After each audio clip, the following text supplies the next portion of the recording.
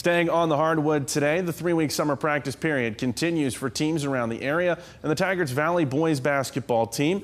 For this time of year, it's time to prepare for the season against top competition.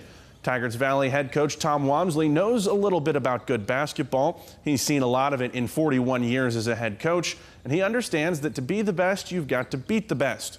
That's why the Bulldogs have ramped up the schedule this summer, competing in the Robert C. Byrd shootout this week against University, RCB, and Lincoln. Whether we win, lose, we're just trying to see how they fit.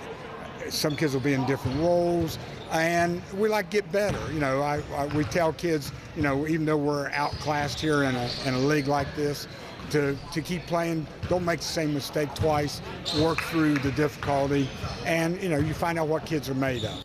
Tygarts Valley returns All-State honorable mention Ethan McGee for his senior year, and with a stable of veterans joining him, the Bulldogs are learning not to fear any opponent.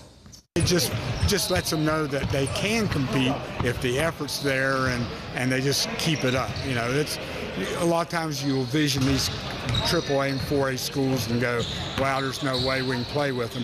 They find out that they're just kids like they are. There's just more of them. The 3-week summer practice period for high school sports continues around north central West Virginia.